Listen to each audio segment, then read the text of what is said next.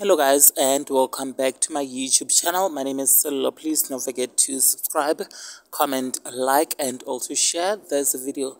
You guys, we have all seen how Nonku Williams treats all her friends, what she brings to the Real Housewives of Durban. First, she introduced her friend Mabusi to the crew and then made a mockery out of her. This current season 3, she brings Slee and does the very same thing. Little did we know that Slee is not a pushover like Mabusi, you guys. She fights and defends herself. So Slee wrote this message on her Instagram today, and I think we all now know that it was directed to Queen Nonku. So this is what Slee wrote, and I quote: "Just because you lost me as a friend does not mean you gained me as an enemy.